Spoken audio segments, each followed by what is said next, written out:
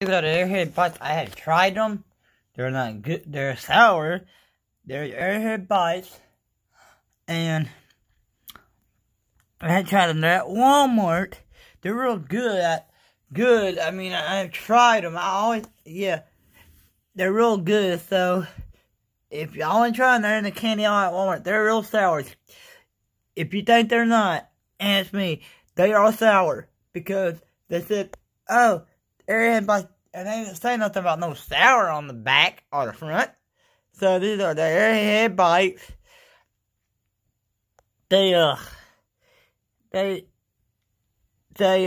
good, but they just got a sour taste to them. And